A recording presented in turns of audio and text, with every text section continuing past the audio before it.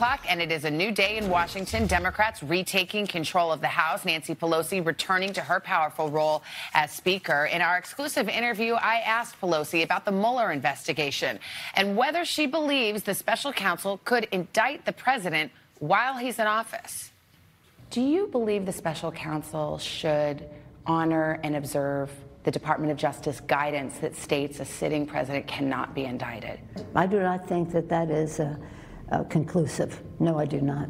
So you think it's possible that special counsel Mueller could legally indict a sitting president? Let's just see what Mueller does. Let's spend our time on getting results for the American people. As you well know, there is long-standing Department of Justice guidance that states a sitting president should not be indicted. But it is not the law. It is not the law. Everything indicates that a president can be indicted after he is no longer president of the United States. What about a sitting president?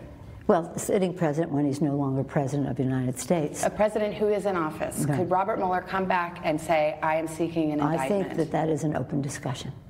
I think that is an open discussion in terms of the law. As for the topic of impeachment, Pelosi said she will have to wait and see what happens with